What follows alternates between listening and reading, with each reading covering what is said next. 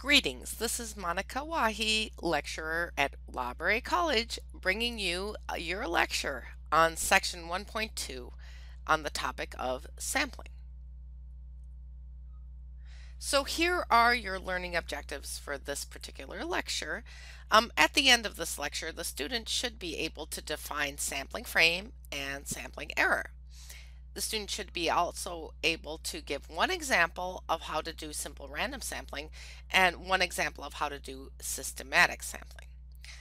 The student should be able to explain one reason to choose stratified sampling over other approaches, state two differences between cluster sampling and convenience sampling, and give an example of a national survey that uses multi-stage sampling. So let's jump right into it here. So we're going to go over in this lecture sampling definitions and then those different types of sampling I mentioned in the learning objectives: simple random sampling, stratified sampling, systematic sampling, and then convenience and multi-stage sampling. So let's start with some sampling definitions. What is a sample? Okay, so we're going to revisit that concept from the previous lecture. We're also going to talk about sampling frames and what errors mean and errors of sampling frames. And then we're also going to just go right back over that and make sure you understand before we go on and talk about the different types of sampling. So we take a sample of a population because we want to do inferential statistics. Remember that? We want to infer from the sample to the population. And it's just not necessary to measure the whole population. It would be impractical and it costs a lot. And actually, what you'll find is if you ever do an experiment where you actually do measure the whole population, you'll find that if you get, a pretty good proportion of the population, you just take that, that's all you really needed to talk to.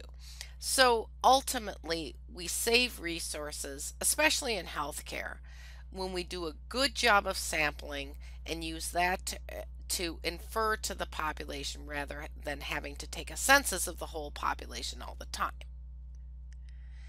So that brings us to the concept of sampling frame. So the sampling frame is the list of individuals from which a sample is actually selected. And the list may be this physical concrete list, like you could have a list of students enrolled at a nursing college. Or in my other lecture, I gave an example of a list of nurses who work at Massachusetts General Hospital. That could be your list. You'd go to Human Resources and get that. Or it could be a theoretical list. It could be like the list of patients who present to the emergency department today. Obviously, when you go into work at the beginning of your shift, you're not going to know who's on that list yet, but it could be a theoretical list. But whatever that list is, that is your sampling frame. So those are the people who actually could be selected for your study. So the sampling frame is the part of the population from which you want to draw the sample, and you want to work it such that everybody from your sampling frame has a chance of being selected for your sample. In other words, you don't want to leave anyone that should be in your sampling frame out in the cold. That leads us to the concept of undercoverage. So what is it? It's omitting population members from the sampling frame. They're supposed to be on the list, but they're not there. So how can this happen? Well, let's say you did what I was suggesting in the previous slide. You got a list of nursing students, from a college. Let's say somebody signed up that day or somebody was just admitted that day. Maybe they didn't make it into the database in time and you're missing them. Or even like that HR list I talk about at MGH. Well, I know how nurses are. Sometimes they'll temp in different places and maybe they're not on the payroll. Maybe they're through a temp agency. And so then we would miss those nurses from the sampling frame. And then, people who present at the emergency department at night might be different than those in the day. And so if you're really trying to sample from people who present to the emergency department, you can't just look at like some small period of time. You'd have to look at, the whole 24-hour cycle. So if you omit population members from your sampling frame, they don't even get a chance to be in it. And that's called undercoverage. now I'm going to shift around. We're jumping around with a few different definitions, and we're going to talk about errors. Now, this is something that took me a while to get used to in statistics. There's actually two kinds of errors in statistics. The first kind is, I call it, this is my own terminology, a fact of life error. It's just an error that happens when you do statistics. It's not bad or good, it's just what happens. And in this case, I'm going to describe one of those. It's called a sampling error. So the sampling error just simply says the population mean will be different from your sample mean, and the population percentage will be different from your sample percentage. So what does that mean? That means that if I cut corners, like I said I could, right, and just take a sample to infer to the population, if I actually do one of those experiments I was telling you about where I have the population data and I just take a sample and compare the means, they will be different. Okay, I mean, there might be this huge coincidence where they're the same, but they're typically different. Same if you do percentages. And we just know this is going to happen in statistics. We account for it. We have ways of dealing with it. But we know that there's always going to be sampling error whenever you take a sample from a population. If you try to make a mean or percentage in the sample, it's just not going to be exactly what's in the population. It's fine. But then there are other errors in statistics which are actually bad, and it means you made a mistake. It's like mistakes, literally mistakes. And so as you go through learning about statistics, it's almost like you have to sit down and ask somebody, is this one of those fact of life errors, or is this one of those errors you want to avoid? Well, we just talked about sampling error. That's just a fact of life error. But errors you want to avoid, non-sampling error. That's basically using a bad list. I had an example in my life where I wanted to study a whole bunch of providers, right? And my friend gave me this list of providers and said, this is the entire list of all these providers in this particular professional society. But when I sent the email to that list, I found there were not only duplicates on this list, but a lot of people emailed me back and said, why are you sending this to me? I'm not a provider. I'm not part of this professional society. And also, some people who were in that professional society who had heard about the survey emailed me and said, why didn't I get the survey? So this was a bad list. Some people had been left out of the sampling frame. So people who were in the society somehow weren't on my email list, and that's a problem, right? So you have to pay careful attention. This was actually a mistake I made. You have to pay careful attention that everyone in the population who is supposed to be represented in your sampling frame is actually there. So I should have really done a better job of calling the professional society and making sure that this list was a good list. So sampling error was caused by the fact that regardless of what you do, your sample will not perfectly represent the population. Whereas non-sampling error, yeah, I was sloppy. It was poor sample design, sloppy data collection, inaccurate measurement instruments. You can have bias in data collection, other problems introduced by the researcher. So this is your fault if there's non-sampling error. But sampling error, that's just the fact of life. Little whiplash here, we're going to now move on to the concept of simulations. So a simulation is defined technically as a numerical facsimile or representation of a real-world phenomenon. So it's like working through a pretend situation to see how it would come out in the case it was real. And this, when you study statistics, you end up doing a lot of simulations. And remember how I've been talking about an experiment you could do if you somehow did a census and had a whole bunch of data on a population? You could do an experiment where you just took a sample from that population and looked at their mean to see the sampling error. That's an example of a simulation. So to just conclude this little section, it's really important to do your best to avoid non-sampling error. And this is achieved by making sure you do not have undercoverage when sampling from your sampling frame. So this puts together some of our vocabulary. But just remember sampling error is a fact of life. Okay, now we're going to specifically talk about different types of sampling, and we're going to start with simple random sampling. Okay, so first we're going to start with just explaining what is meant by simple random sampling. Then we're going to talk about two different methods of doing simple random sampling. They work the same way, they achieve the same thing. It's just that depending on how you're doing your research, one might be more convenient for you than the other. Finally, we will go over the limits of simple random sampling, because all these sampling methods seem perfect, but then you gotta take a look at their limitations. So let's first define simple random sampling. So here's a definition. A simple random sample of n measurements from a population is a subset of the population selected in such a manner that every sample of size n from the population has an equal chance of being selected. Well, that's kind of complicated, but what it means is that if you use the proper approach for simple random sampling, whatever sample you get, you could have had just as easy a chance of getting another batch, another group of people from that sample.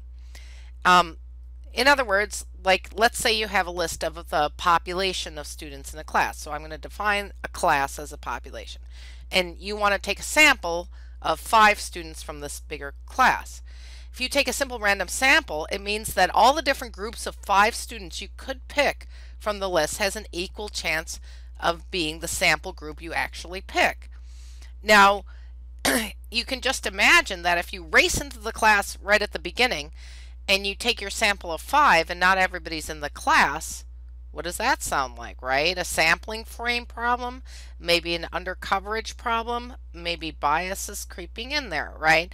And so you just got to be careful if you're going to do simple random sampling that you start with a list with everybody in your sample frame, because every single sample that you could possibly take should have equal chance of ending up being your sample.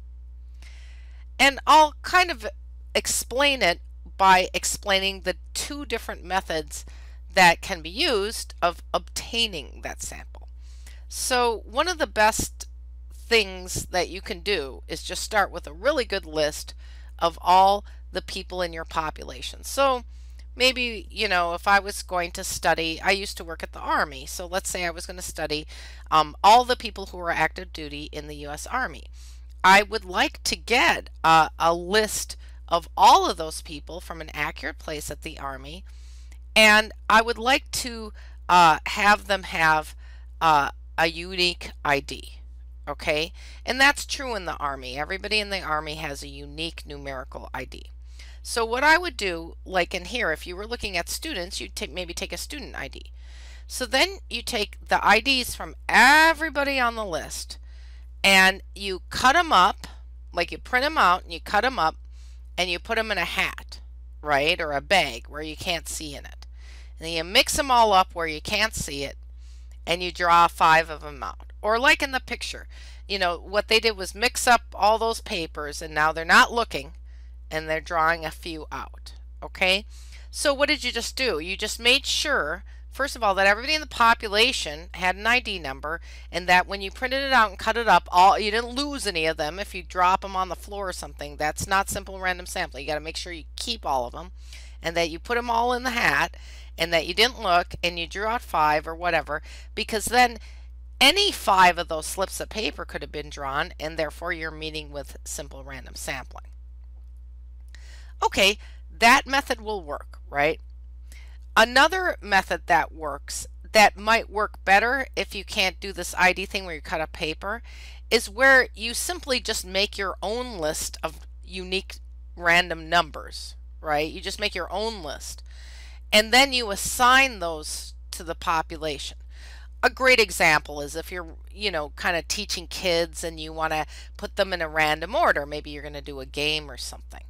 Well, all you do is you get, like, let's say you have 10 kids, you number 1 to 10, you put it in a hat, and then you pull out the first number, let's say it's 5, you give it to the first kid, right? And then you just keep pulling out numbers and giving them to the kids and then tell them to stand in order, right? So you generate a list of random numbers as long as the list of the population. So I said, what if you have 10 kids? Well, if you have, 500 names, then you get 500 numbers. And they don't have to be 1 through 500. They just have to be unique. Okay, I like smaller numbers, so I'd say keep them small, but you can do what you want. And then in any case, you randomly assign these numbers. You can use the hat. I'm big on hats. To this population. And then, you ask them to stand in order, or somehow you figure out, it's kind of like a raffle. You call out who's got number one, and whoever says yes, you're like, you're lucky, you get to be in my study, So you can take the first 5 numbers in the order, right? And that'll achieve the same thing as the last method. You'll get a simple random sample. It's just 2 different ways of doing it. So ultimately, being in a simple random sample means that the sample has an equal chance of being selected out of the hat, that this group of people or group of whatever has an equal chance of being selected. And you'll see this picture on the left here is bingo. Some of you may play bingo. They pull balls out of there and they call off the names of the balls. Well, each ball has a unique, actually a letter and a number, a unique ID on there. And that's how they make them random. They take a simple random sample of these bingo balls each time that they do a bingo game. So I described to you the first method of doing that using an old-fashioned hat. The second method, where you generate your own numbers and you just make sure they're unique and then you assign them to things and put them in order. Well, that's my electronic hat. That's how I handle it if I have, for example, somebody sends me an Excel sheet with a list of hospitals on it. I'll just assign each hospital a random number and sort them in order, and I'll sample the top few hospitals. That'll be how I get a simple random sample of hospitals. That way I'm not biased, picking out my favorite hospitals where all my friends work, right? If I do it that way, the first method or the second method, all members of the population and the equal probability of being selected in the sample, and more importantly, all possible samples, all possible groups had an equal chance of being selected. Of course, I only did it once, so I only got one of them, but the other ones that weren't selected had an equal chance of being selected. All right, you probably saw the limits, is this whole list. Even if I'm sampling hospitals, right, I still need a list of hospitals to sample from. So you may not know who's going to show up in the emergency department that day. If you do, well, you're psychic, because most people are not. So how would you sample from them using simple random sampling? So simple random sampling is okay when you got a list like hospitals, but it's not so good when you don't know who's going to show up that day. And even if you do a simple random sampling, you need a good list. I made a mistake once where I did a survey with a bunch of professionals using a professional society list. And when I sent out the survey, I learned that there were people on the list who were no longer part of the society, that it was an old list. And more importantly, there were people who had joined the society that had not made it onto that list, so I was getting undercoverage. So like if you were doing a study with students, what if they just left off the part-time students? Then you'd be missing them. So this is a great example of non-sampling error, and so if you're going to do simple random sampling, you do need a list, and you really want to research it and make sure it's the best list possible. So I just went over the characteristics of simple random sampling and 2 different methods you can use to sample from a list, and I also mentioned the limits of it. Now we'll talk about a different kind of sampling, stratified sampling. So we're going to go over what it is, and then just like simple random sampling had all these steps to it, there are different steps in stratified sampling. And I'll give you some examples, and then of course, just like simple random sampling, this stratified sampling has limitations, and I'll talk about those. So I first wanted to just remind you what the word stratified means, or what strata are. The single word is stratum, and more than one is strata. Now you see that rock on the slide. You see that big horizontal line across it? That's a stratum. They're a strata, right? Those are strata of rock. If you study geology, the geologist will explain that where those breaks are, it means something happened, often in the weather or the environment or whatever. But the reason why I put this picture up there is I want you to sort of imagine those layers, uh, because that's what we do in stratified sampling. Is first we divide our list, of course you need a list, we divide our list into layers. Okay, so remember how I was just talking about simple random sampling, like what if I sampled from hospitals? Well, I could take this hospital list and divide it into layers by, for example, how close they are to the city. I could say urban, suburban, and rural. I could first put them into those strata, okay? And if I was doing that, I'd be doing stratified sampling. Same with students. Like I could put them in, first year nursing students, second year students, and I'd have them divided into strata first. So this is why. So why would you do that? Why don't not just do simple random sampling? Well, if you think about it, let's say that you've got a class like statistics. Maybe a lot of there are not that many first year students in it. So let's say the very small proportion is that way. If you do simple random sampling, you might just by luck miss all of them, right? And so if you're really concerned about what a minority thinks, then you can make sure to get representative from that stratum by doing stratified sampling. Because the first thing you do is you put that list into groups, and then you take a simple random sample from each of the strata. So here's the steps. So step 1, divide the entire population, the whole list you have, into distinct subgroups called strata.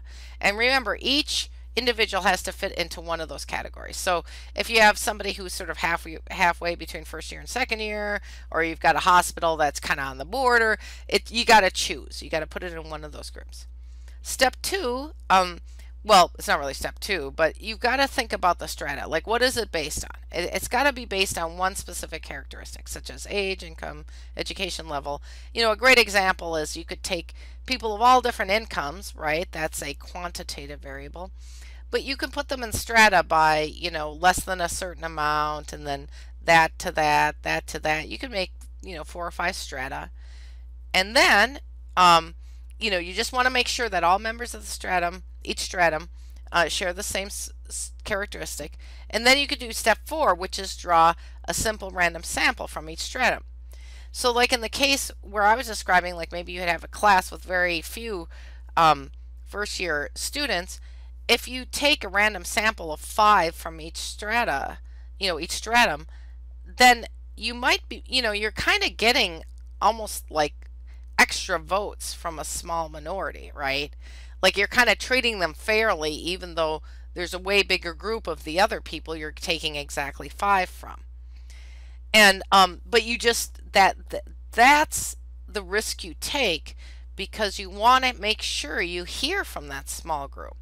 Because if you just do sample random sampling, the group's so small, you might just accidentally miss it. So here are some examples of stratified sampling. And you'll see this in the youth behavioral risk factor surveillance surveys that they do in high schools, that they'll stratify by grade, right? Because if they did a simple random sample, a lot of students drop out of junior and senior year. They'd get probably too many freshmen and sophomores. And so they're going to want to look at getting a certain amount of freshman classes, certain amount of sophomore classes, certain amount of junior classes, certain amount of senior classes, so they can have enough of each to make good estimates, right? And in hospitals, they often sample providers from each department, right? Like they don't just do a simple random sample of providers if they're asking about like provider satisfaction, or if you know about a policy. They won't just do that because they might, for example, miss everybody in the ICU. Or if you're studying, ICUs, you have multiple ICUs there, then you would want to maybe stratify by ICU just to make sure, even if one of them is smaller, just to make sure you have a good solid representation from each ICU. So those are the reasons that push you to do stratified sampling. It's not always necessary, but when you have these situations where you have these distinct groups, especially a little one involved, and you want to hear from everybody, you really want to consider the stratified sampling. So of course there's limitations, and I've been sort of leading up to this. What you end up doing is oversampling one of the groups usually. Uh, you know, like the smallest group, if you make the same amount of people you take from that stratum, the same amount as you take from the big stratum, it's like the smallest group is having all these powerful votes and the biggest group is weaker. You know, they're made equal when they're not technically equal in the population. Um, but that's the way it goes, right? And I do higher level statistics. There's ways to adjust back for that, to just sort of say, take a penalty for that and go back and say, well, what if the real you know, we can extrapolate this back to the population proportions. It's possible, but it takes some post processing is just the issue. And it's also, like simple random sampling, not really possible to do without a list beforehand. And it's also hard to do because you actually have to split the list into groups, into these strata. So let's say I had these hospitals and I didn't know where they were. I didn't know exactly if they were urban or rural or suburban. Well, that adds another level of complexity to this whole stratified sampling. So in summary, I just went over what stratified means, and it means, you know, putting things in groups and then taking from that. And I described the steps involved, and it's stratified sampling goes a lot more easily if the strata just happen to be equal to begin with. You know, I gave the example of the high schools. Usually there's maybe slightly fewer people in junior and senior year, but it's kind of close. And it's always nice, like if you're comparing ICUs, for example, if the ICUs are roughly the same size, because then you don't have to worry about this whole one of them is smaller, but it's getting an equal vote.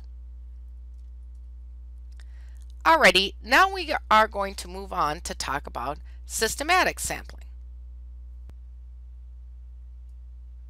Okay, well, systematic sampling actually can be done with or without a list, so it's a little more flexible than the kind of sampling we've been talking about. Systematic sampling, it's easier for me to define it by describing the steps you go through to do it. So I'm just going to explain how to do it and then you'll understand it. In fact, you'll understand why it's called systematic. So whether you have a list or not, what you have to do for step one is arrange all the individuals of the population in a particular order. Now, if it's a list, you just make it in whatever order you want to make it in. But if we're talking about, for example, patients coming into the ER, well, they come in the order that they want to. So they already are arranged in the list, right? You just don't know what that list is. Okay, then step two is pick a random individual as a start. So let's say I had a list of hospitals, and let's say it was just sorted by state, right? Let's say I picked a random individual. Maybe I went down, 7 on the list and I picked that hospital. Or maybe you could be at the ER, you start your shift, and the 7th patient who is admitted to the ER, you pick that person. I picked 7. I mean, you could have picked 5, you could have picked 20, just you pick a random person. Then the next step, step 3, is take every kth member of the population in the sample. Now don't try this in Scrabble. Kth is not a word in Scrabble, okay? It's just a word in statistics ease. And what kth means, spelled KTH, it means every so many. So let's pick a number and fill it in for K. So let's pick the number 3. So let's say after you picked your first hospital from the list or the first patient from the ER, it doesn't matter what number you chose for that, then you take every third after that. So every third patient that comes in after that, you ask them if they want to be in a study, or every third hospital after that original random one, I pick and I say, okay, this is going to be part of my systematic sample. So as you can see, it's pretty simple to do. It's easy to do if you have a list. It's easy to do if you don't have a list. It's just the deal is you have to pick K. Well, first you pick a random place to start, then you pick K, and then you just keep going every so many. So you could do this with classes. You could take out a list of classes available at your college next semester. You should pick a random number like 3, and it's sorted some way. So you go to the 3rd class and you circle that. Then you pick another random number like 5, and then after that you pick every 5th class. So after the 3rd one you go 4, 5, 6, 7, 8, and then 9, 10, 11, 12, 13, and you keep picking classes. Okay, this is not career advice, okay? Do not pick your classes that way. This was just an example. All right, so as you probably guessed, I'm going to be negative Nelly again. There are problems with systematic sampling. If already things are set up boy, girl, for example, if you pick like an even number, you're going to get all boys or all girls, right? And I noticed this actually when I was doing a study in the lab. We wanted to study like whenever they put the assay through the machines, we thought some of the assays weren't running right, and so we wanted to take a sample. And I wanted to take a systematic sample, but I wanted to take a systematic sample like every 7 days, and that's a week. And so I asked my colleague, does the lab vary day by day in what assays it runs? Because if it always runs the sexually transmitted disease assays, it saves them up and runs them all on Friday, and I'm sampling from every Friday, that's all I'm going to get, right? That's actually called periodicity. You don't have to remember that. I don't think I've ever even seen that written. It's just I remember my lecturer in my class telling us that that's what you have to worry about with systematic sampling. It's not a real common problem though. But what's awesome about it is you can do it in a clinical setting. So you can sample patients that way coming into a clinic or coming into a central lab or like an emergency room.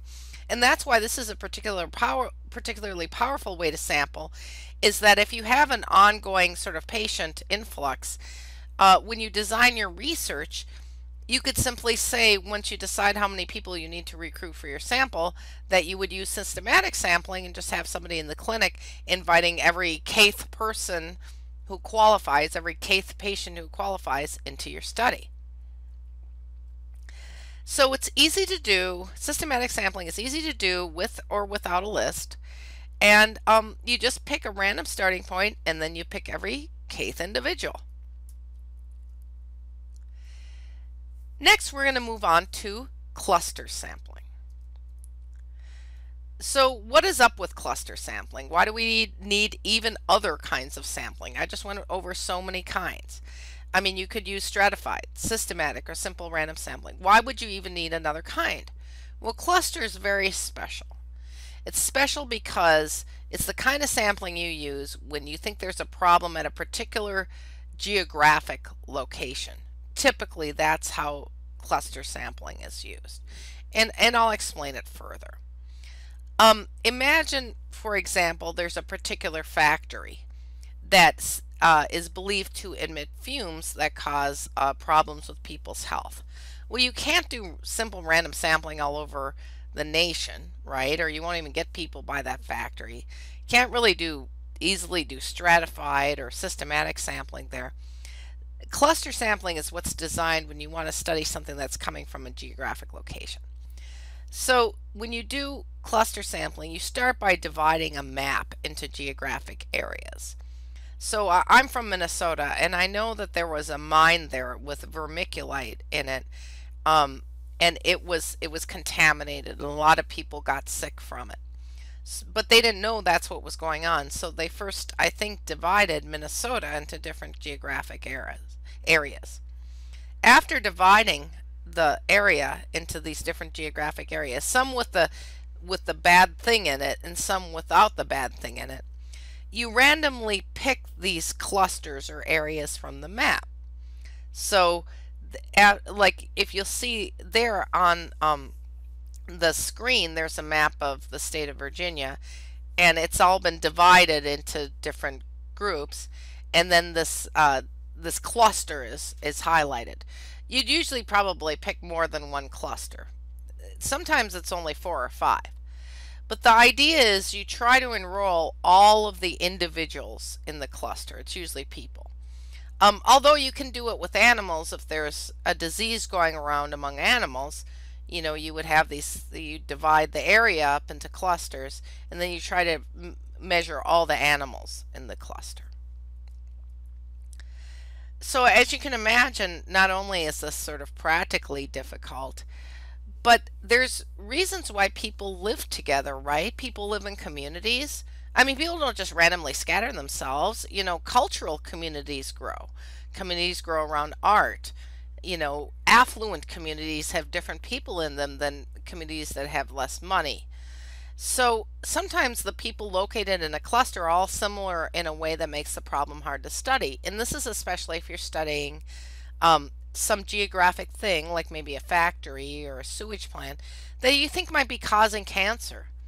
If you're in an area where there's a lot of pollution anyway from other things, and a lot of low income people live there because if you're high income, you can afford not to, well, they're already being exposed to higher rates of carcinogens and probably have a higher cancer rate.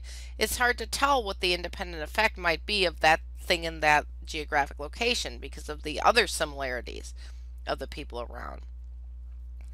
And so this is cancer ends up being a really difficult tough nut to crack, because where we see high rates, there are often a lot of different geographic issues going on there, and cluster sampling doesn't really help tease that out.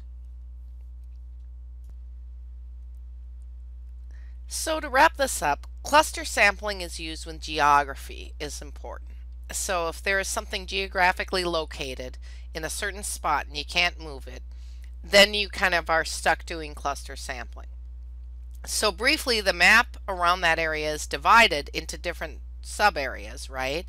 And those, not all the areas are picked, just a few are randomly picked. And then all of the people in that particular area are sampled. And of course, it's biased towards the people living in the area. If any area you pick with a bunch of affluent people, you'll get affluent people. If you pick an area with a bunch of immigrants, you'll get immigrants.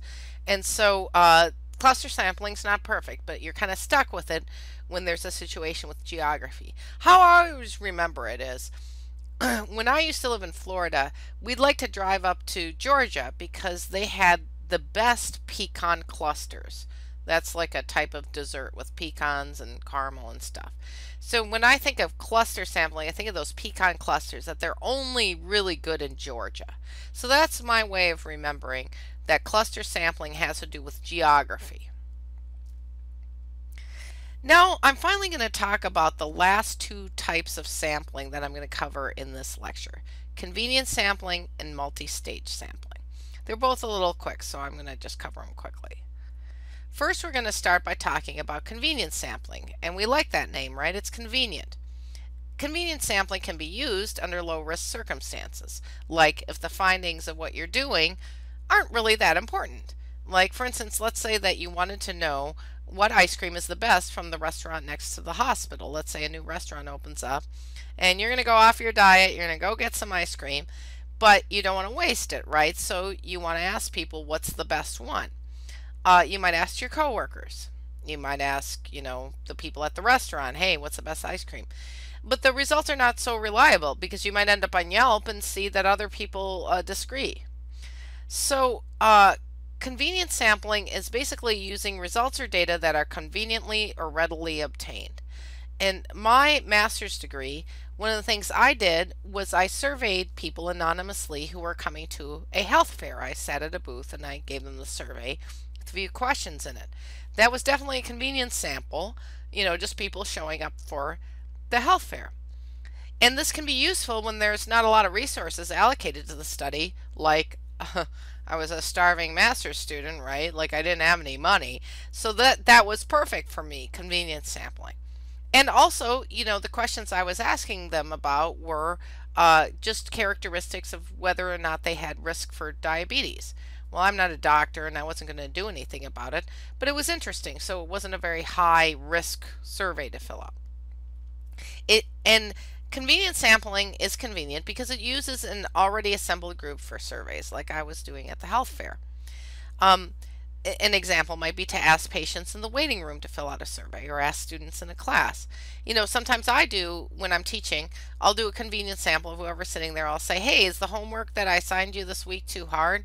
Well, it's always too hard. I don't even know why I do the survey. But anyway, sometimes as a teacher, you'll just want to do a convenience sample just to get the gauge on where the class is. But there are problems with it, right? You can't just use it for everything, even though it's nice and convenient. There's bias in every group, right? So if I let everybody go on break and then whoever's still sitting there, I ask them if the homework's too hard, I might get a totally different answer than if I waited for everybody to come back, right? And just about any time you just waltz into a room, like when I went to the health fair, who do you think is there? A bunch of sick people? No, there's a bunch of health-minded people there. And so I'm going to get a bunch of bias, right? And also, more importantly, when you do convenience sampling, you often miss important subpopulations. Um, so remember stratified sampling, how sometimes people don't group evenly into the different strata? Maybe they do kind of in high schools, but especially when it comes to job classifications, they usually have fewer bigwigs than they do lackeys, right? And if they just have a few bigwigs, if you do a simple random sample, you might miss all of them. So maybe you try a stratified sample. On the other hand, if you walk into the break room that is used by the lackeys and you say, "Hey, you want to fill out my, work satisfaction survey?" All of the ones you're going to get are going to be from the lackeys. You're not going to get any representation from the upper job classes because they don't go in that lounge. So you'd be missing them. So that's the main problem with convenience sample, is the results can be so severely biased because you're only asking the small biased group of people that probably are all alike in some way. It's not very representative sample. Next, I'm going to talk about multi-stage sampling. So, if you have a kid and the kid's crying, somebody's like, "What's up?" You say, "Well, the kid's going through stages." Well, that's exactly what you're doing when you're doing multi-stage sampling, is you're going through stages. It's basically like mixing and matching the different sampling I just talked about, only you do one stage and then two stages and then three stages and then four stages, or maybe even more, and that's how you get your sample. So if you're imagining, wow, I got to start with a lot of people, you're probably right. I just gave an example I made up of a way that you could do multi-stage sampling. Is you could start with stage one as a cluster sample, right? Remember where you take out a map and then you divide it into areas? Well, let's divide it into states and take 2 census regions of states, like about 10 states from those clumps. Okay, now we've limited it to that. Now let's go to stage 2 of our multi-stage sampling. Now from each of those, we could take a random sample of counties, right? So we go and look at all the counties and we take, I don't know, a random sample. Then after we get those counties, stage 3, we could take a stratified sample of schools from each county. So some of the counties will be totally rural, some will be totally urban, but most will have some mix. So we'll take a few schools from the urban, a few schools from the rural. In stage 3, from the stratified, we'll take a stratified sample of schools, from the simple random sample of counties, from the cluster sample of states. Okay, now we got our schools. Stage 4 could be a stratified sample of classrooms. So once we figured out our urban schools and our rural schools, we could go in there and look at all the classrooms, freshman, sophomore, junior, senior, and take a stratified sample of those. So it's basically mixing and matching, but you're right, you got to start with a lot to begin with if you're going to whittle it down in a whole bunch of stages. It doesn't have to be 4. I just gave you 4. Now I'm going to give you a real life example. This is the National Health and Nutrition Examination Survey. NHANES. Definitely not a master's project. This is done by the Centers for Disease Control and Prevention at the United States, right? So what I'm kind of hinting towards is the kinds of places doing multi-stage sampling are governments. Not only do you have to start with a whole bunch of people and things and individuals, states and schools and what have you, right? Is that it's a lot of work to do all the sampling, and it better be for a good reason. And the National Health and Nutrition Examination Survey is a good reason. That's a survey that's done by the CDC to try and measure America's health. Of course, it's doing inferential statistics, right? It's taking sample and trying to extrapolate that information back to the population.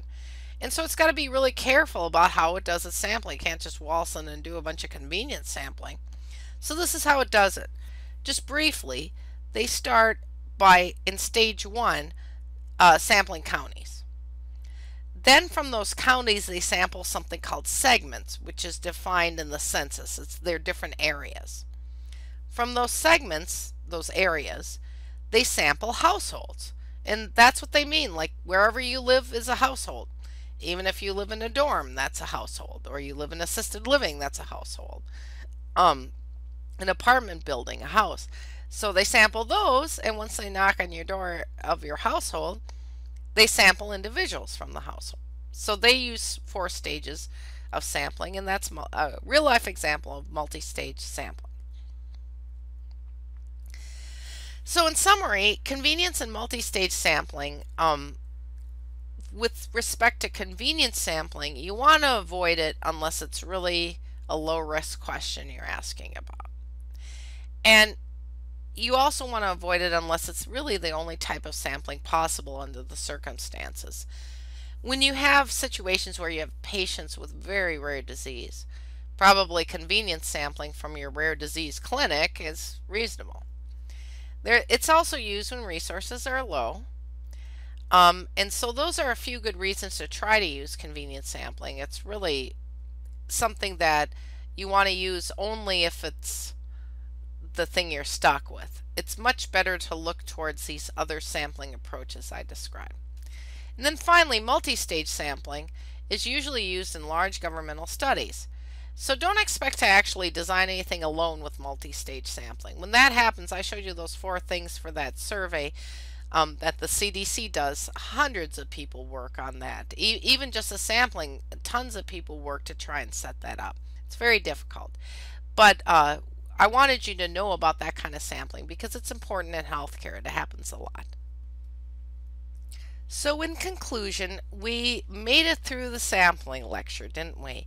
I first started by describing some definitions you needed to be able to understand all these different types of sampling.